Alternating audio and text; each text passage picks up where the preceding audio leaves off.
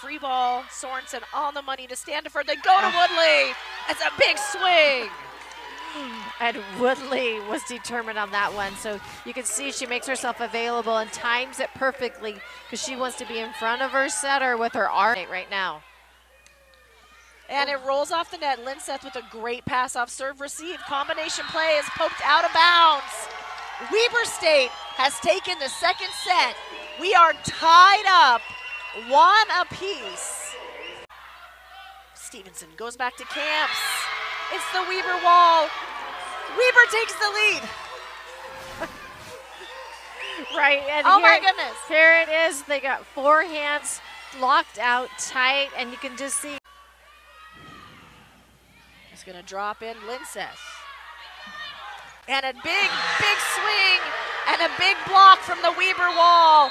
We are going to 5. Have to chase after this one, but Greenwald will take it. Standiford sets up back row attack from Richins. Beautiful dig by Sorensen. Got the money. Into the middle.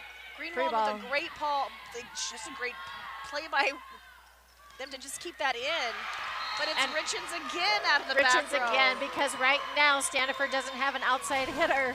She's got a middle and a right side, so Richins has to be the answer as the outlet. Moore drops in that serve. Thompson is there. That's a good pass off serve receive. Siebler. Katoa and the Weber wall just did it in a heartbreaker. Montana State with all of these seniors who have fought to get to this championship game.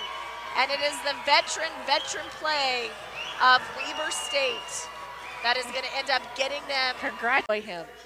He's so competitive. But then once the game's not on, look at him giving it to his kids and stepping out.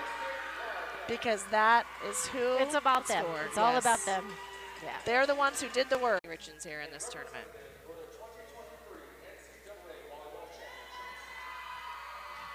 There they go, folks. Weber State University gets their name on the bottom of the title, and they hold up the trophy.